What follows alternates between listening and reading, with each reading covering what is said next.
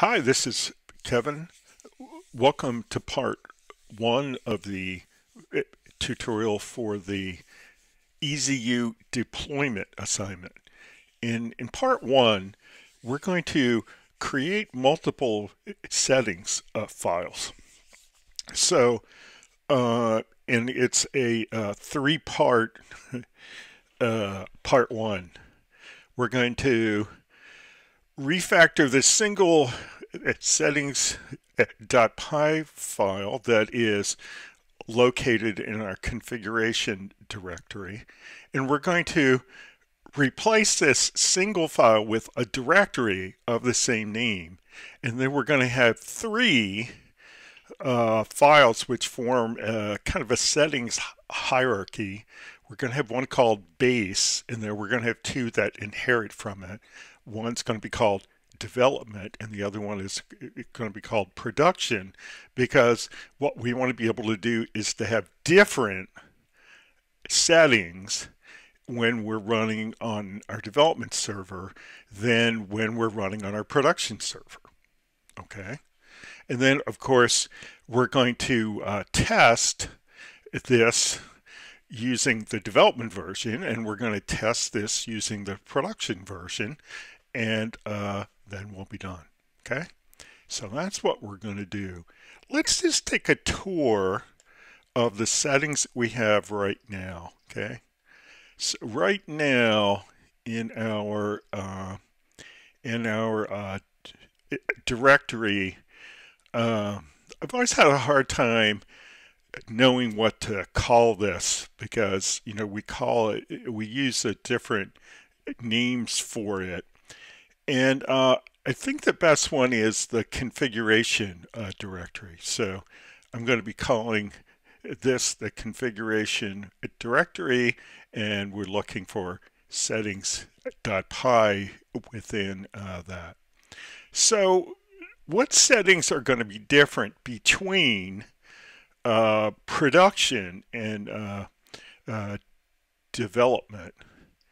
And I'm going to show you a couple that are pretty important. Okay. First of all, this secret key is used by the by that template tag that that is put into our templates to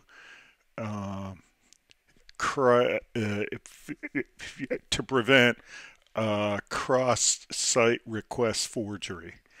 And in case you're not thinking of what that looks like right now, if we go to, for instance, the student form, we're going to see this CSRF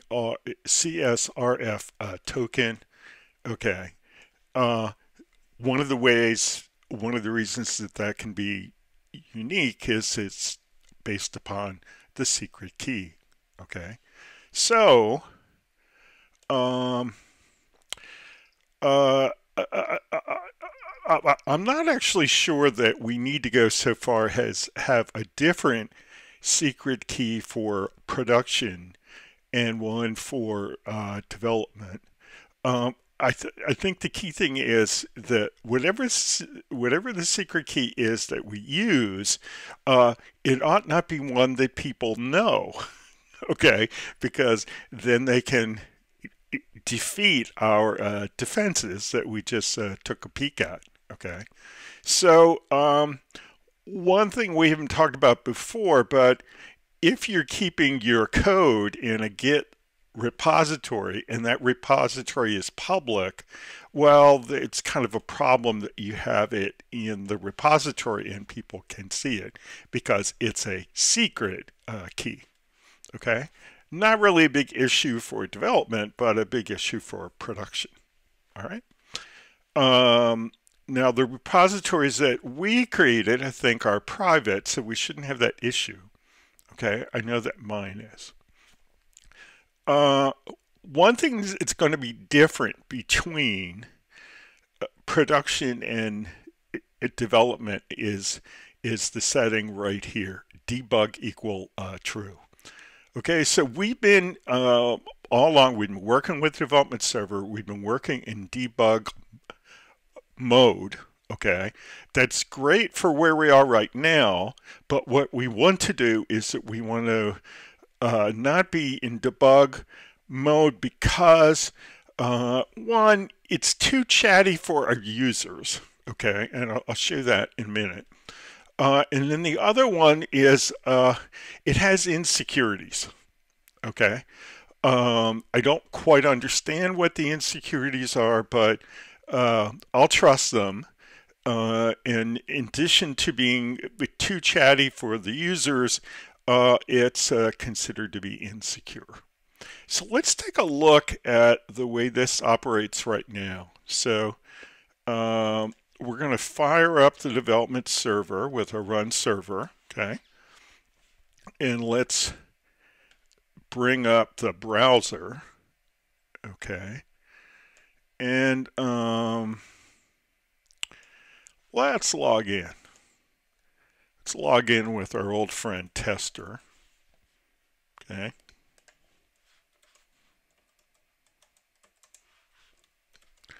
Okay, and put the password in. Here we are.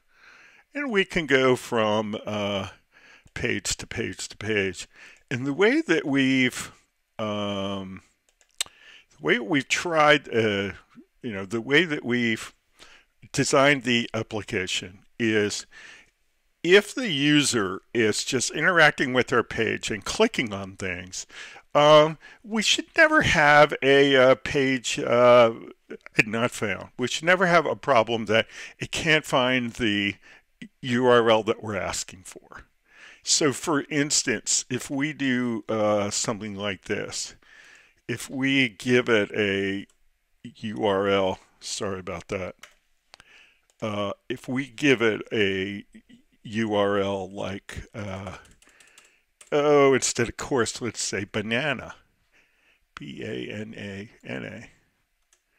Okay, remember this, we got this page not found 404, which is a typical treatment that when you have a URL that can't be found. But we have all this other stuff that really discloses all the URL patterns that we have. Probably something that we don't want to disclose to strangers, okay? And really too chatty for the users, okay? So this says at the bottom that the reason we're seeing this is because debug is equal to true. So when we turn this off, when we come back to test, I'm going to test this and we're going to see that we'll just get a normal 404 page. We won't get this enhanced one, which is really for developers. It's not user-oriented at all, okay? So that's the first one that we're going to change. And okay, I'll stop the server here. The next thing is this allowed hosts, okay? When you're in debug mode, okay, the development server does not check that the host you're running on is in this list of allowed hosts, okay? So we're going to have to change that, okay? As soon as we turn debug to false, okay, we're going to have to put some things in the list to make sure that we're going to be able to run, okay? All right, so we'll do that. Let's get working on this, okay? So let's go back. Part one. We're in part one, so we're on number one of part one. So we're going to replace that single file in the configuration directory with a directory of the same name. So instead of having settings file, we're going to have a settings directory. And then instead of having just one file with settings in it, we're going to have three. We're going to have a base, and we're going to have two that inherit from base, development and production. So let's go make that work. Okay. So let's close up the templates because they get things they make things kind of crowded.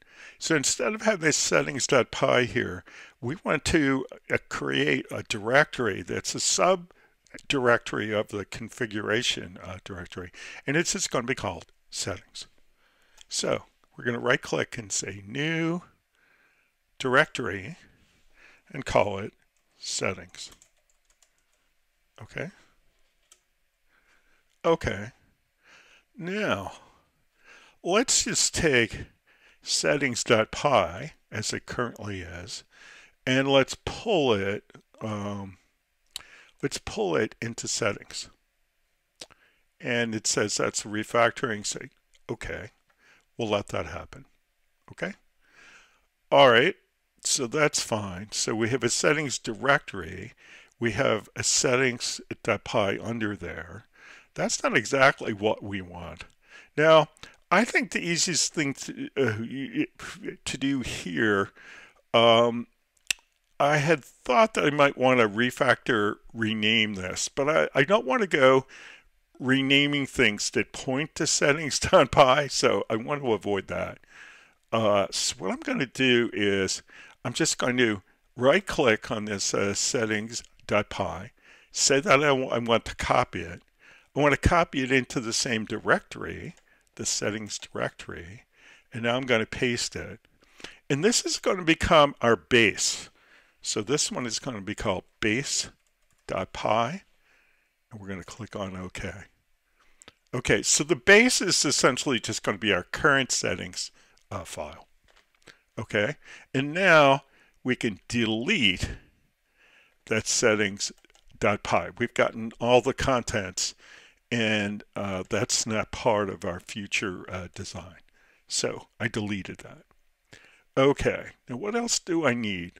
Well, I need in this same settings directory, I need a development.py and a production.py. So let's right click on the directory. Say we want a new Python file and call it development. Okay, and you don't have to put the .py, it'll put it on there for you. Okay, so now here's development.py, and I'm going to copy the code out of my already baked version. It's not a lot of code. Okay, so what we're going to do here is we're going to do two things. One is we have an import for base. Okay, so the base is a way for us to share the common settings between the production and the development. Okay, and the only thing that's really important to us in a development environment is to make sure that debug is set to true. Okay, so that's going to be that. And then let's create the other one. So let's go up and highlight the settings directory, right click and say we want a new Python file. And that one's going to be called production. Okay, and enter. And production, I'm going to copy those values from my already baked version. You're going to have to type yours in. And we've got one more thing that we have to set. So we begin with the import. Okay, that's how we get all the common things. In production, debug is going to be equal to false. Okay, that's going to turn off those chatty 404 pages and apparently do some other security related things for us.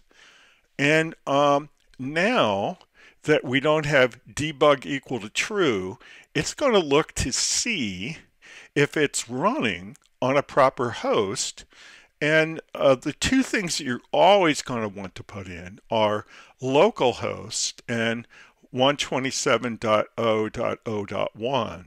These are both ways that we refer to the local web server. Okay. In addition, while we're running at Python Anywhere, we're going to have a domain name that is a subdomain of the Python Anywhere domain, and it's going to be our user ID .pythonanywhere.com.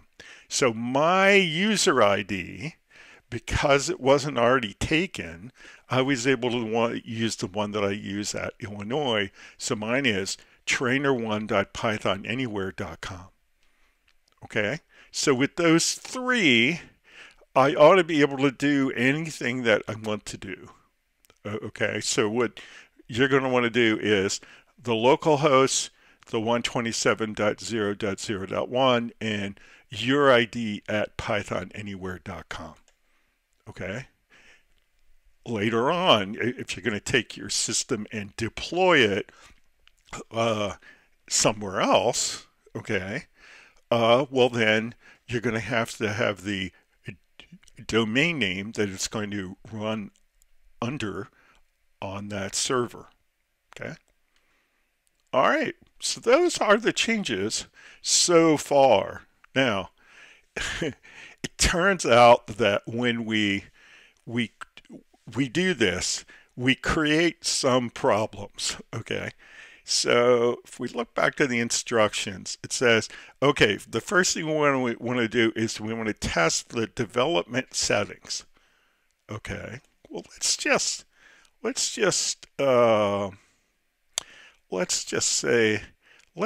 crank up the development server without changing anything else and see what happens. And you probably see there that we got a lot of red stuff, nothing good. And it says that the secret key cannot be empty. What it's really saying is I can't find the settings file, because we know that our settings file has a secret key. So the problem has to be that it can't find it. Okay, well, why can't it find it? Well, we moved it, didn't we? Okay. Now, the way to tell PyCharm in this PyCharm testing environment where the settings file is, well, we've been doing that for a while. We go up to the menu, we click on, well, in the Mac, we click on Preferences. When you're working on the Windows version of PyCharm, I think you click on File and Settings to do the same thing. And then we're going to go down to, it's finding the interpreter okay, but where it's not working, we want to go down to Languages and Frameworks, click on that, and then pick Django. All right. And we're still pointing at our project, but it's not even pointing at the old settings file, because probably when it couldn't find it there, it took it out of here. But we need to point to a proper settings file. So let's click on the little folder icon, and it shows us what's in our overall project. And in this subdirectory that we're using for configuration, we'll do that.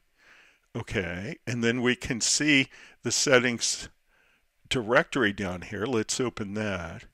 And we want to point to development.py. So just highlight it and click open. And now we're pointing to the proper settings directory. Okay, now we should be able to start up the server. Okay, that looked better.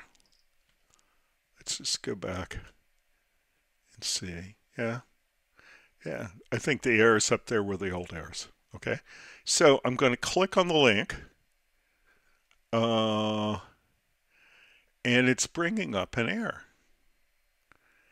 And I've got to say that I wasn't expecting the error. Oh, yeah, maybe I am. Sure I am. Sure I am. Absolutely. I just forgot. There I was. The last time I tested this, I got a different symptom. But here's what happens. We start up the we start up the project, right? And it goes to look in the database for the Django session. That's part of the Django infrastructure, and it can't find it. What's wrong? Well, I have to tell you, the first time this happened to me, it took me a while to figure it out. What's happening is we're not really looking at our database, okay? Um, because because of the fact we moved the settings file, um, the entry that says where the database is needs to be adjusted. And because of that, it has created an entirely new blank database for us, which doesn't have all the stuff in it. It doesn't have our tables. It doesn't have, the Django infrastructure tables. We're just not looking at a proper database. So let's close the browser. Okay. And we're going to turn off the server here. Okay, and then let's just go look. What do we have? So if you look at the project over here in this navigation panel, you can see we have our original copy of the database, this db.sqlite3. But look what else has popped up here. So at a lower level, underneath this configuration directory, we have db.sqlite3. So when it couldn't find our database file there, okay, well, it says must want me to create a new one, and we have a blank one, and that's what we're getting. So that's not good. So let's do two things. One, let's get rid of this new database file that popped up in our configuration directory. Okay, not the good old one. Okay, so I'm going to highlight that and right click and delete. And then I have to say, okay, now that's gone. Oh, now I have to say do refactor. It didn't used to do that to me, but it does now. Okay, so we got rid of that. Now, how do we properly point to this? Okay, now, where would that setting be? Well, it's not in development, so it must be in base. Yeah, let's look in base, and let's look at the setting that points to the database. Yeah, databases, it's right here. And okay, so the name of the file is down here on line 83. I have that. And it doesn't have a path expression before it, but it looks like by just giving this file name, we're pointing too low. We would like to be one directory higher. Okay, so how do you do that? Well, you add a path expression right before db, okay, and it's ... Okay, so that says, look in my parent directory for db SQLite3. So look one directory higher. Okay, that's going to do the job. That's all we have to change. So we clicked off of that change. Let's go and start the development server.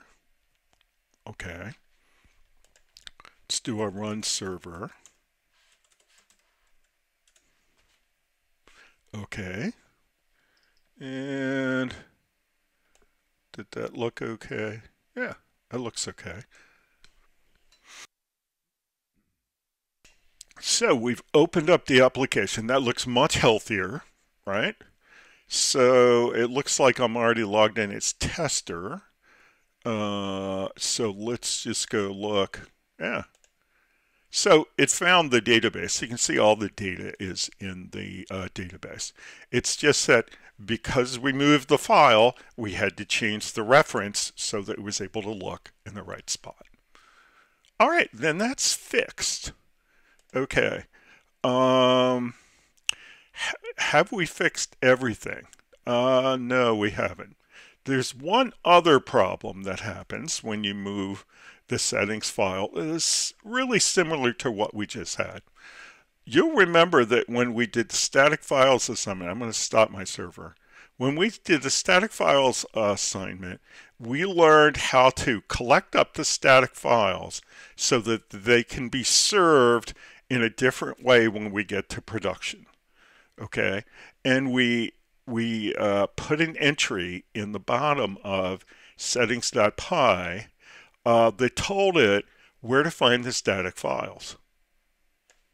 Okay, and geez, that looks like it's okay, but it turns out that we've got the same kind of problem here that we have with the database. Okay, so when we do a collect static, okay, what was happening before is that we were getting a directory inside our project, not inside of our course info app. So here it is right here, static.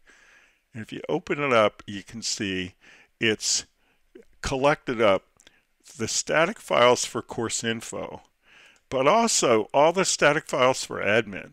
Okay, so really a lot of files. Okay, so here's what we're going to do.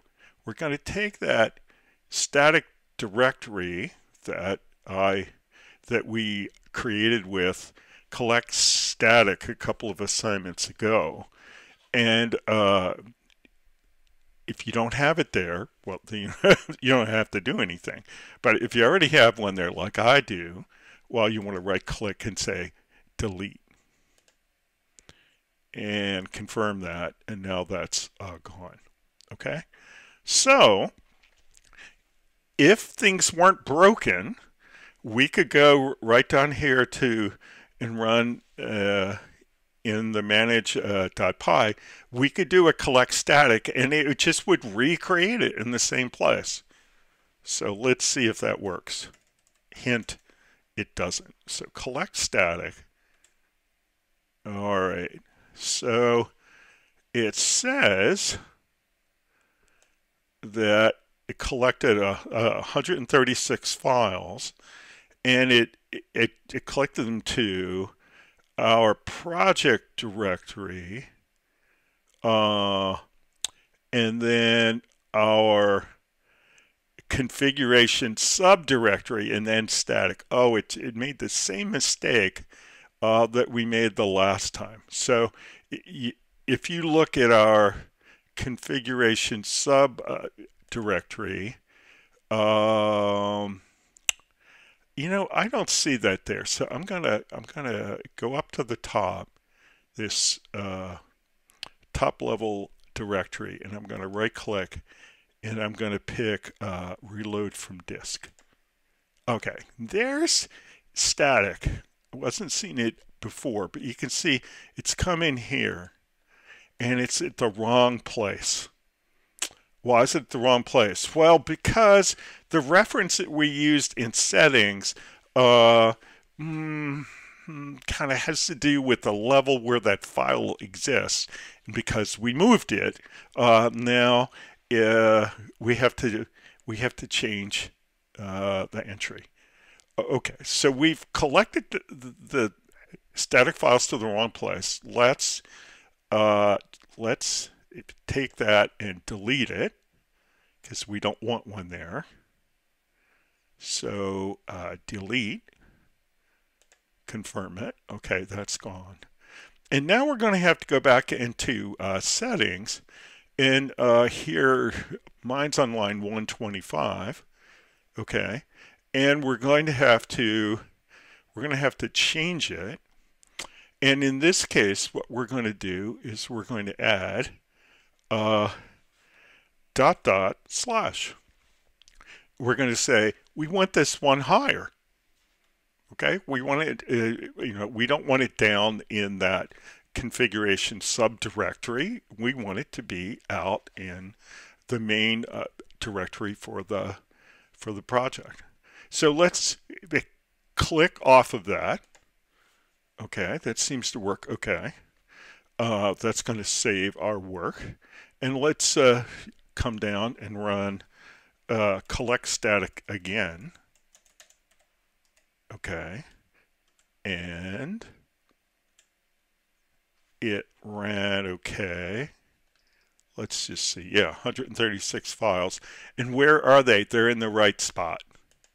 They're right here. So they're under our project. They're not in our course info app, and they're not in that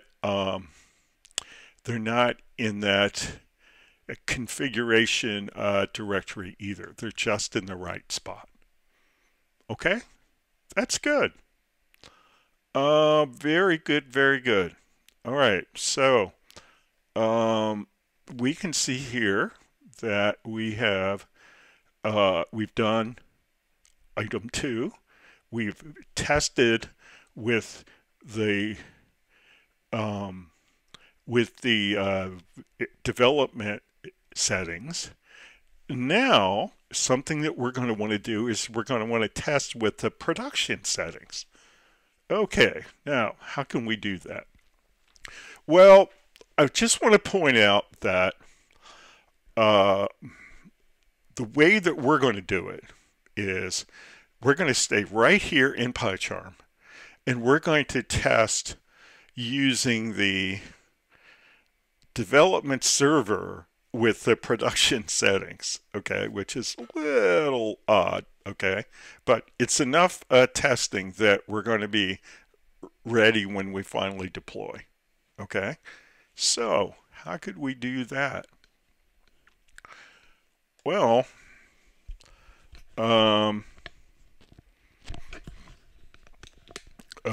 here's what we can do, okay? We can do this a couple of ways. One way is you can point it to the production settings at the command line here.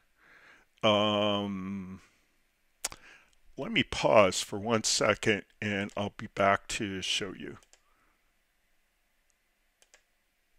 Okay, we're back. So let's just look at one thing we haven't paid a lot of attention to so far.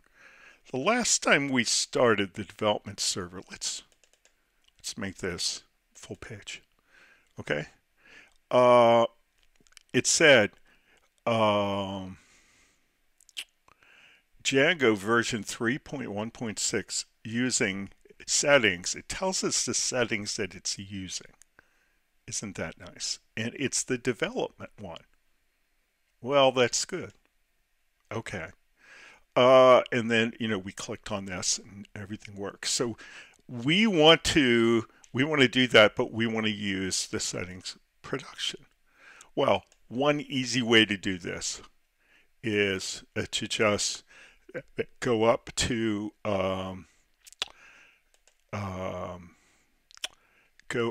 set the preferences. Okay, so again, on the Mac, it's PyCharm preferences. On Windows, it's file settings. Okay, and then we want to come down under languages and frameworks and Django, and we just for the settings file, we just point it to the other one. So we click on the little folder icon, we point to production, and that works just fine. Okay. Alrighty. Good. So now that we've done that, if we do a run server,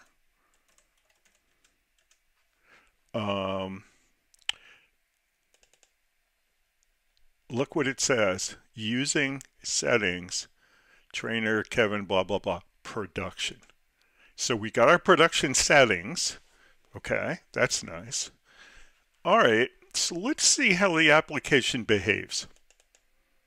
Okay, that was not what I wanted to do. Let's try that. Yeah, that's what I wanted to do. Okay, so we started the server. Let's open up the browser, and we're right here. And we're still logged in, so let's log out. Well, I'm just going to log in again. Maybe I shouldn't have done that.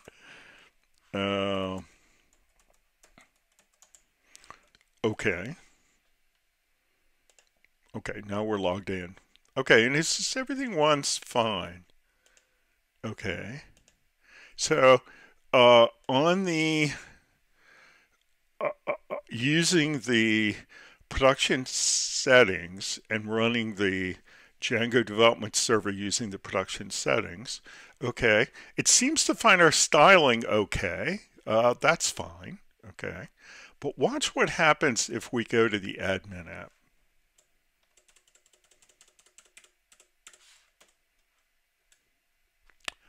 Um, well, that that worked okay too. So apparently we have we can see the settings for. I'm sorry, we can see the styling for the admin app. And let me just click on one more thing. Let's look at that. Does that work okay? Uh, okay. Well, it turns out that if you go down here to a user detail page, and you go down to groups, and you want to put somebody into a group, the controls off here to the right are broken. Okay. Um, what happens is that it's harder for Django uh, to serve up uh, the static files. Okay, so uh, once you go to production settings, right, um, and especially if you're using a real production server like Goonicorn or something like that, which stands for Green Unicorn, you'll find that all of a sudden you lose your styling, okay? Because in a production mode, typically the Django server is not serving the static files. And in this environment where we are now, you can get into the situation where nobody is serving the static files. I'll show you what that looks like. Um, here's what we could do. So we could go back to we just go back to our app. Okay, where are we?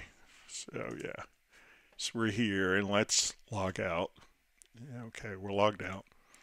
Um, Let me show you another way that you could do the production settings. Okay, so let's close the server.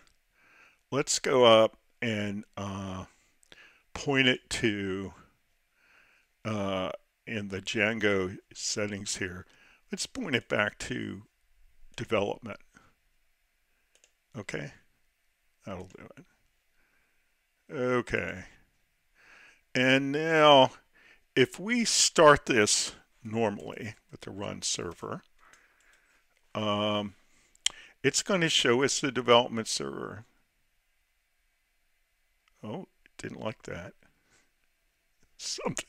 Something always goes wrong. No, that's okay. That's just I'm readying. So using settings development. Okay, that's great. And we've already seen how that looks. Okay. Now, uh, when you're trying to tell the server what settings to use, and you're not inside of PyCharm, you have to know some more parameters to put on the command line.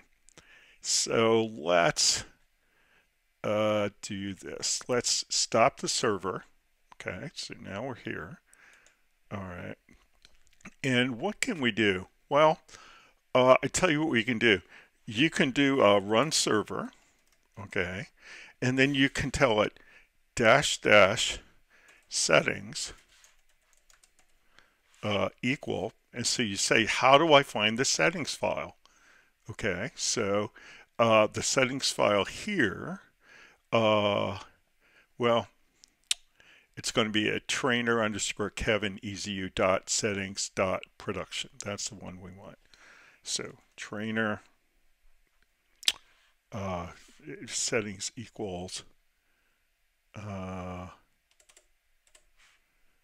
put it in a, yeah.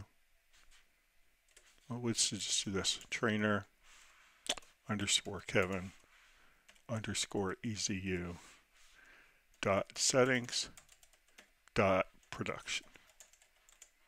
Okay, let's see if that works. It does. And now it's running production. Okay, so let's go and take a look at that. All right, that's it. So let's log the tester in.